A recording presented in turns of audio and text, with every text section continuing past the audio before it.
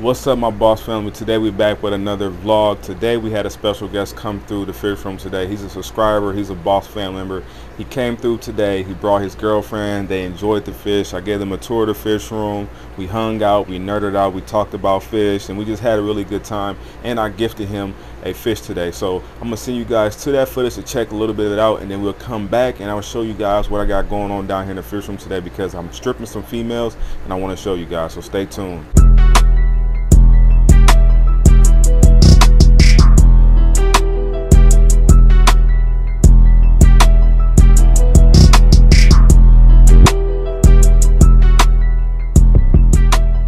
Alright, y'all, so today we back in the fish room. We got some special guests. What's your name? Steven. And what's your wife or girlfriend? Girlfriend, okay. They better put a ring on that, man. But yeah, so today they came by to check out the fish room and to pick up this blood parrot. That's what you said you want, huh? You want anything else out of here? You got a room for the clown knife? No, I don't have anything that big. I know, right? That's why I'm trying to, I need to get this tank. I'm thinking about putting a big old pond over there for him, because he gonna need some room down here for sure. But yeah, so they came over today. I'm gonna let him pick up this blood parrot and take it home. What size tank you got? 75. Oh, 75? Oh yeah, for sure. Yeah, I was gonna put him in there with the Oscars, but that Oscar over there be beating him up all the time, so he can't go in there. So yeah. You already got everything you need. Can you record for me? Yep. Get this boy up out of here.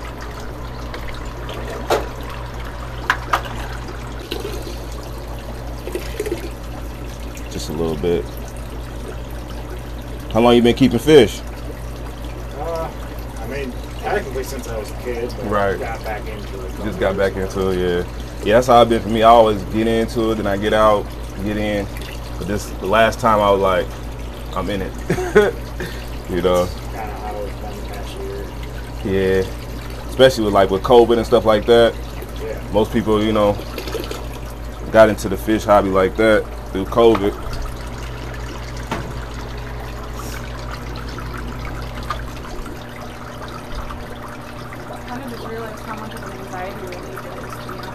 Oh yeah, that's for me. I dealt with depression, anxiety in my life, and then like recently, this past year, my father just passed in February, cancer.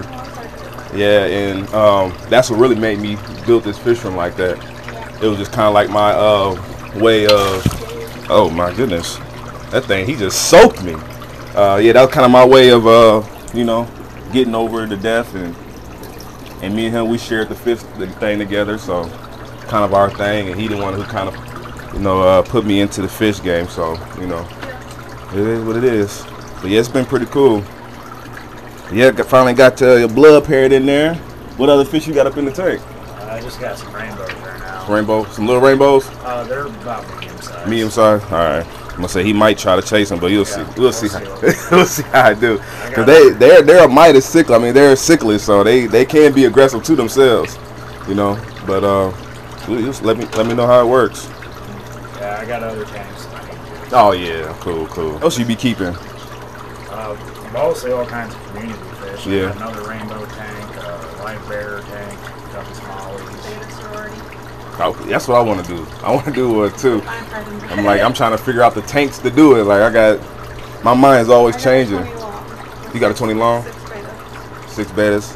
Yeah, that's what I was thinking about doing too, because like I like everything. I like monster fish, small little nano fish. You know, I like everything. I'm a fish keeper, so that's why I want to do a sorority tank. I just don't know which tank to do it in. I got too many of them. It's worked pretty well. It was what she wanted to do, and I've liked actually watching them. Yeah. Interesting. Yeah, they're colorful. Let me step back this way. It's more light this way. Yeah. Yeah, that's how I am too. You don't do like any African cichlids, anything like that? Started with some dwarf cichlids so far. Dwarf. I got Bolivian rams. I just recently got a pistogrammas, and yeah, I want to try the pistogrammas too. I just got them, so they're a pair. Okay. Well, if you breed them out and get some babies, let me know. I will. You know, I'll definitely purchase some, because somewhere to get rid of them. Right. Yeah, so I'm always trying to look for the next thing to breed or something. I'm thinking about how to breed my betas. It's not hard, and you don't need a lot of space to do it either. I've been doing a lot of. Yeah, you can do it in a jar. And I've seen a lot of people like over in Taiwan. That's how they do it. They just put them in little mason jars, ain't they? Like tanks like that or little totes. Mhm. Just put the male and the female in. You Yeah. like separate the female. Yep. Yeah, I was just dropped a video today of touring the store, and the guy had a rack thing he's selling that was perfect for like breeding bedders too. Yeah. Perfect for breeding bedders. He said he wasn't trying to sell it for that much. Do you watch Aquarium Co-op? Yeah. He's got a nice one too. Yeah. Yeah, I've been watching Corey since he started making videos on YouTube. It's crazy. Yeah. Like I've made videos, like I got videos on my channel for like 2 or 3 years ago, but I made videos and then I like would stop making them.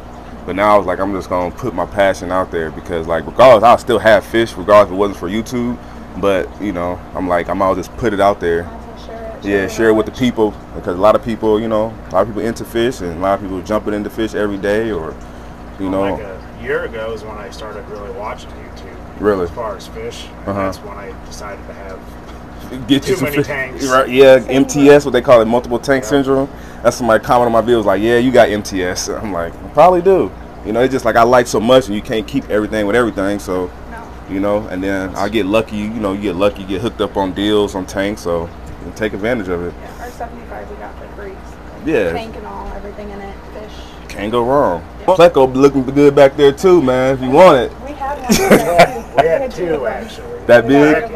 Yeah, it was. It was this big when we got rid of it. Now it's probably like. It was when I first got. It was a 38-gallon tank. Oh, okay. And of course, stored just so many plecos. I Right. didn't know about them. Right. They got huge. Yeah. Luckily, someone with 180 or something took them. So. That's what's up. I keep normal sized plecos in every tank. Yeah. I like plecos, but not. Yeah, I got a bunch of bristles. I'll be breeding bristle noses in here. It's got lemon bristles. Yeah, well, we've got a couple regular that we got from Alex. Yeah, that's where these came from, Alex too. Well, the guy that works with Alex, that being there working with him, he's the one that breeds them. He got crap ton. Yeah, that's where I got them from. Yeah, with those Epistos and cribs, I also got 3 longfin lemon blue-eye bristlenose. Okay, I think I got 1 in here too. I haven't got that to breed yet because that's where the money at. Ours they're real small. Oh, you're still small? They're juveniles. Yeah, it's Right there in front of the Pleco cave. Oh yeah, that's just a regular bristlenose, but there's a longfin blue eye in here somewhere. It's really nice. I got like regular longfin and I got longfin blue eye. I had got it from a guy when I had bought one of the tanks. He already had them, so I just What you think of the room after seeing it like on YouTube? So like, how does it look like in person? Oh, it's nice. Yeah, the ceiling's shorter too. You didn't expect the ceiling to be this because I'm short, so it probably don't look like that. Perfect. If I was a little shorter. Yeah, that was my thing. I'm like, man, when I first made the business, I'm like, man, tall people ain't gonna be able to come down here. Well, I saw that one video, that other guy you had. Yeah, he was kind of bent down. I saw him bent over. I'm like, it must be short in there. This is kind of what I want to do eventually when we buy a house. Yeah, that's pretty much it. Right now. Yeah, and this basement was just raggedy, old, disgusting basement. This is what our basement looks like. The floors are not even, so. Yeah, no, all of our tanks upstairs are. Yeah, none of my floors are even down here because you can see right here if you step, it's like a dip. Yeah, so it's like I don't know. I try to level everything. Like these tanks kind of like sit towards the wall. They like lay on the wall pretty much. So they're not going nowhere. And then some of them I kind of shimmy with some wood and stuff like that. But for the most part, I mean, you would think this floor was low, but it's definitely not. It's concrete. Yeah, it's concrete. And like it was like nasty. That's why you see I put up sheets because like when I first moved down here, my girl, she didn't want. My whole thing was I was trying to fix it to where she can come down here and do laundry without her being scared that bugs don't fall on her head. So that's where the whole sheet idea came from. And then it just morphed into this. And then, it's like, eventually one day I'm gonna finish the basement and do it the right way. But right now it works. Appreciate you guys coming through, checking out the room. Came all the way from Clinton. That's dope. That's dope. How you find the channel? Through one of the Facebook groups or something?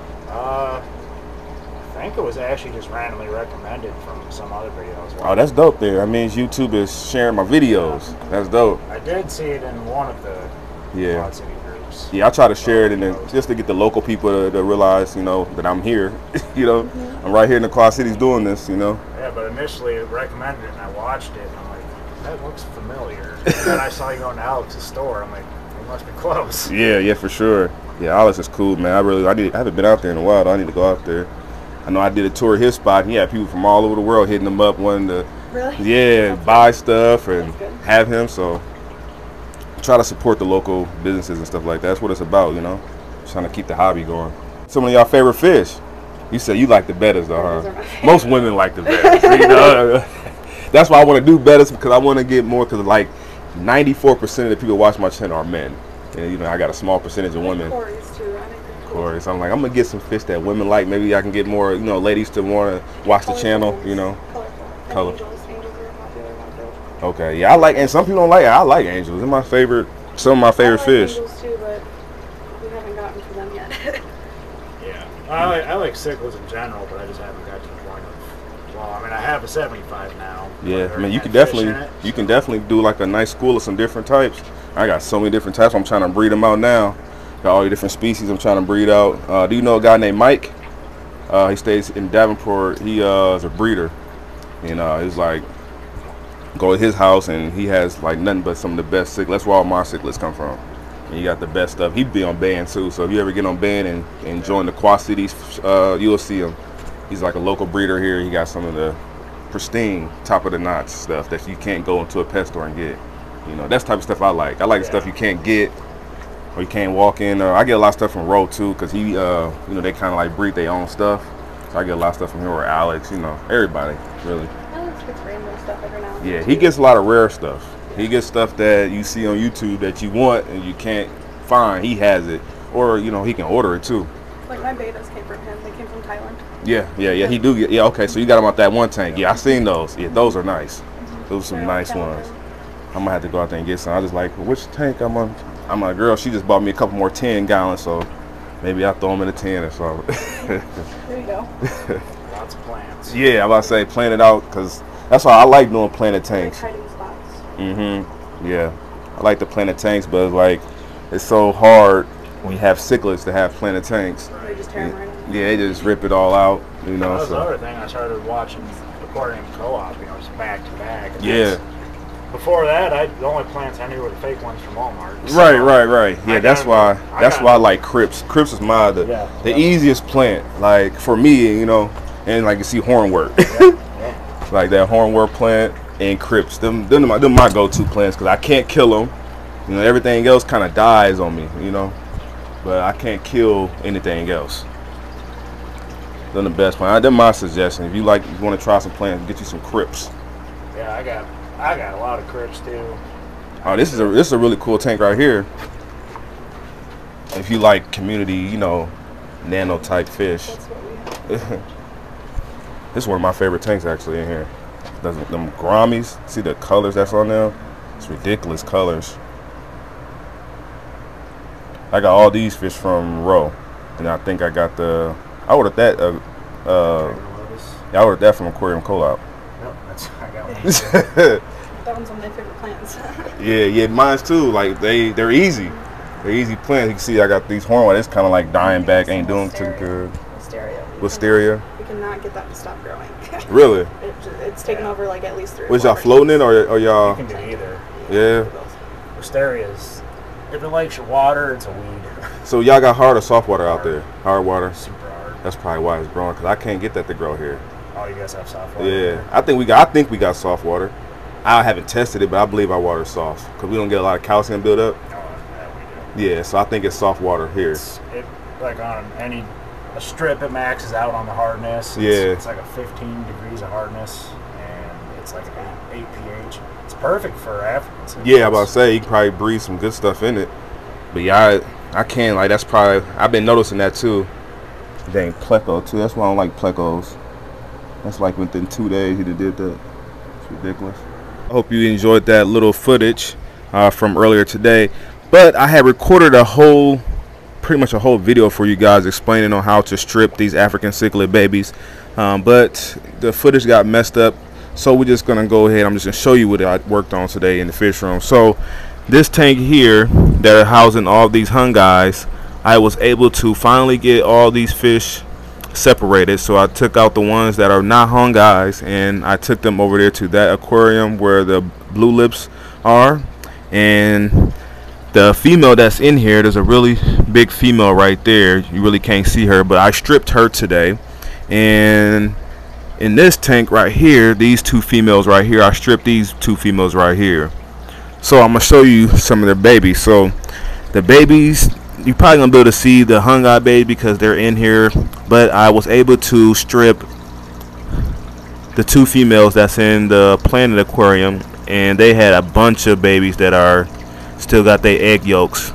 So this is pretty awesome. I put them guys in here. I got them in this tub that has flowing water through it, and we're just gonna leave them in here until these guys hatch. And once they, well, they already hatched, but once their yolk is gone and they become free swimmers, we'll release them into the pond so that way they can swim around and grow up. But so I got them over here in this little makeshift Tupperware type of situation, and it's working.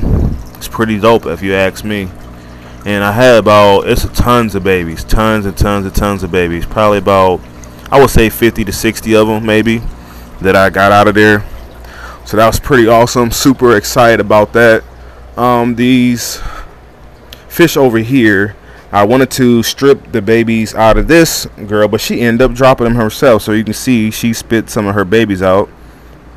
So there's tons of those in there. So that's awesome. Actually, I'm going to ahead and just let these guys do their natural thing, and you know, as long as the babies not get eaten, they got plenty of places to hide in the rock and everything like that. So it should work just fine. And as they get bigger and I can catch them, I'll pull them out. But for right now, they'll do just fine in here. So I thought that was pretty cool. This tank over here. I put in this male right here. I'm thinking that's the male, because as soon as I put him in here, he started going crazy with the other females in here. And this one I had for a while now. These other ones are new Williams blue lips, but I believe this guy, I've had him, and I didn't even know I had this fish because they was in the pond. So I didn't really get a chance to look at them and examine the fish like I do now that they in this aquarium. But as soon as I put him in here, he became the dominant male instantly. Started trying to breed. And then I put this darker one in here too, which I believe is the same fish. We'll know as things go on, because I believe that these fish have like morphed into and crossed, to be honest. Like him I had for a while, and the other one I feel like they's crossed, because if you look at this tank over here, there's just too many different kinds of fish. Well, they look different. Like I have this one right here, well, you can still see the hung eye in them, but you can see another species in them, same as this one right here. But the rest of these got that hung eye look. You can see that beautiful female back there.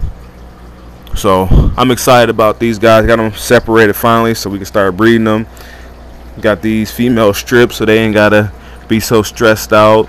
And hopefully I'm gonna get them fed up, because they're real skinny and finicky. So we gotta get them fed up so he can start producing with those ladies again.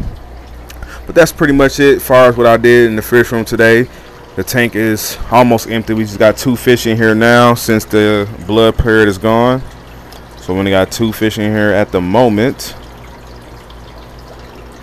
And hopefully we can get this 100-gallon set up. I'm gonna hit my buddy up tonight. I'm gonna see what he trying to do tomorrow. See if he's trying to come get this 100-gallon set up, and we'll see. We'll get that set up. The Rusties are doing good up in there. That's going to be the video for today. I hope you guys enjoyed today's vlog.